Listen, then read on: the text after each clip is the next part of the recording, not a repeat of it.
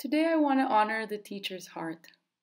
Because you're here, I know the work we do is important to you. Because you're here, my heart already recognizes your heart. I know it beats primarily for the kids you teach. I know it rejoices and breaks for them. I also know that when we don't take care of it, it dies by inches. And there's nothing like a close call to bring this reality home.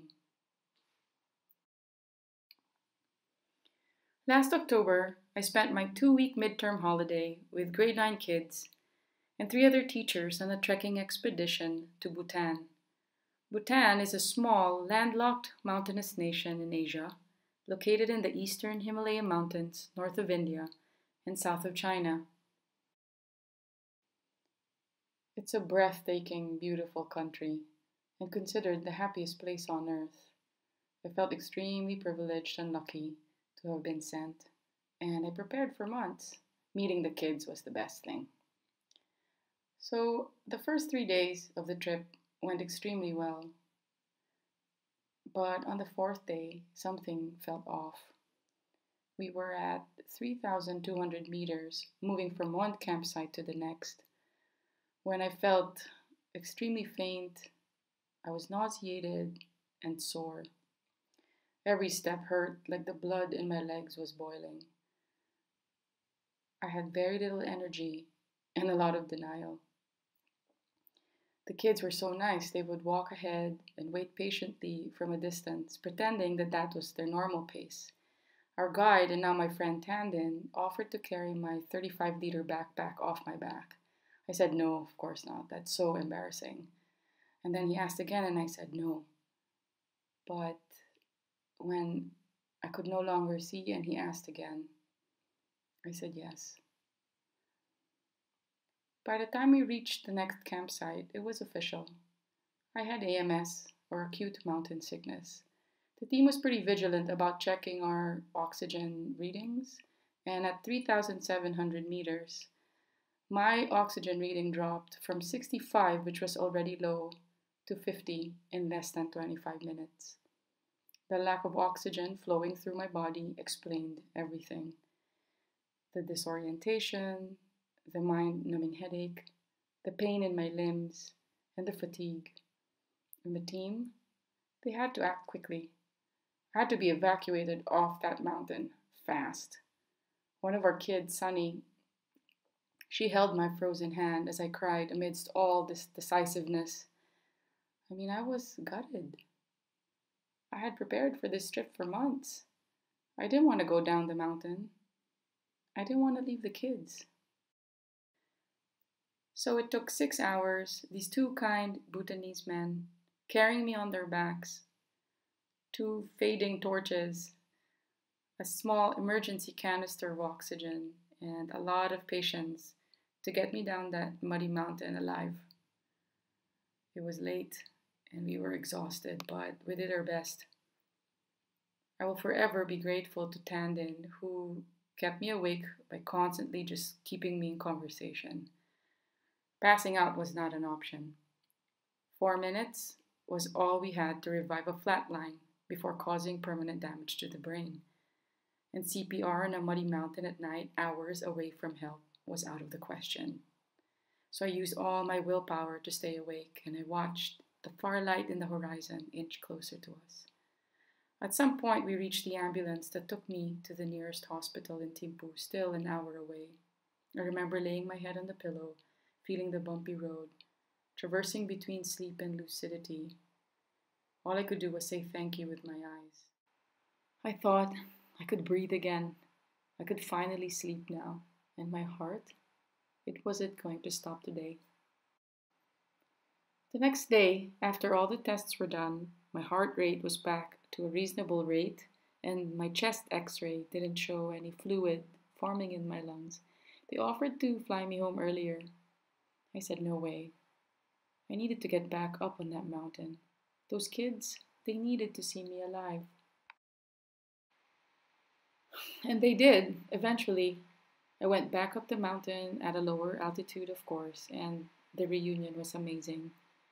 I put the experience behind me, and against my friends' and family's advice, I went whitewater rafting straight away with the kids. I tucked away a marinade of emotions in a tiny, tiny chamber inside my teacher's heart. I couldn't deal. Of course, I was happy to see the kids. I was so, so glad. My heart was going to burst, and I was grateful to every single person who saved my life. But I was also so angry. I knew AMS doesn't discriminate. I knew it wasn't my fault, but I was so frustrated. I felt like my broken body had let me down again. And I know that's harsh. That trip left me different, that's for sure. But it wasn't until I was back in Singapore that it really hit me. It was business as usual. I remember I was sitting in my classroom all alone. Our department meeting was done. I was marking a stack of Google documents when the penny dropped. It was in the silence when I realized I could have died up there. And it's 7 p.m. Why am I still in school?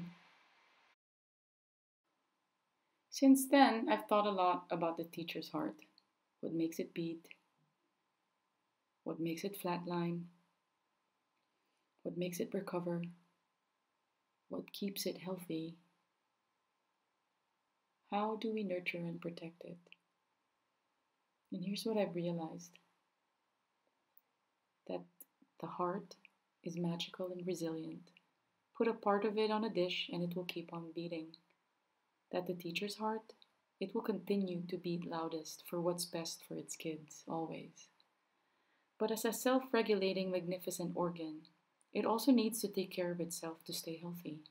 It needs oxygen and nutrients, supplied by the same blood it pumps out. It needs to honor its own stretch receptors, know its own capacity. If that blood supply doesn't get to the heart, well, it'll die.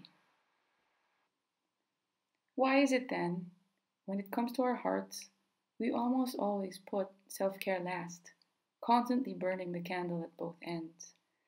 Why do we tend to put our oxygen mask last when we're told over and over to put it on first? Think about the thing you love, the very thing that makes you a learner, an artist, a designer, or creator. Inside our hearts, there's a tiny chamber with a valve that holds that thing we would do if we had the time and energy. The thing we would start once we were done with that one last paper to mark or report to write. It's the project we reserve for holidays. That novel, that song, the kitchen cabinet to finish, the photo walk, our poetry. You know, the project we hold so close to our hearts, but is always the last thing to be done. Why? Imagine if we were to put that thing first. It could be the shock we need to revive tired teachers' hearts. Finally, we can't do this important job alone. If it takes a village to raise a child, I think it takes a community to keep teachers' hearts healthy. When we take care of each other, our arteries, they stay unclogged. I would never have survived Bhutan without Ollie, our outdoor ed team leader, or the support system and my friends from school who received me at the end of that intense adventure. I'm not sure how I can do the work I do every day without our English team. These people behind these windows, they help me see inside my heart. They keep it full, and without them, my heart would die. My colleagues, who are now my friends, help me stay a learner and a creator because they're writers and creators and innovators, photographers, artists in their own right, and having my life surrounded by them keeps it extremely full. Every Friday, our head of department, Ian Timms, who's also my mentor, writes me an email reminding me to just write, whether it's for my novel or my short stories or a blog post, whatever. Just as long as I put my writing, something so important to me, first sometimes. This support is the only sustainable way to keeping teachers' hearts alive. It's also the best way to make sure our kids thrive. So put your hand to your chest right now and feel your heartbeat. Stop and listen for a second and close your eyes. Feel the awesomeness. Whisper, I will take care of you too. So the next time you see a colleague or friend in the hallway, don't just ask, how are you? Instead, ask them, how is your heart? Thank you.